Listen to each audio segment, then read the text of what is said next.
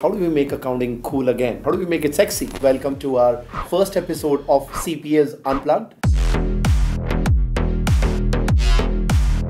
Today we've got a very special guest who's the president and CEO of Allinial Global, mentor, thought leader, a very, very influential face in the world of public accounting.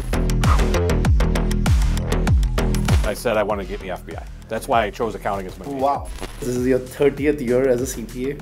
It is, yeah, thanks for bringing that up.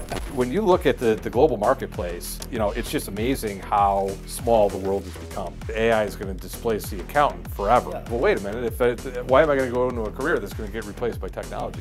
It's not going to get replaced. If you find a senior accountant 2 to 4 years, it is either a unicorn sighting or they're not good. I mean, those are your two options. The tax returns of old, back in the day, all got shipped to a tax processing center and all done in one place. Then the personal computer, oh my God, that's going to replace all these tax accountants that are out there. No, it turns out we were able to do more work and get out of it.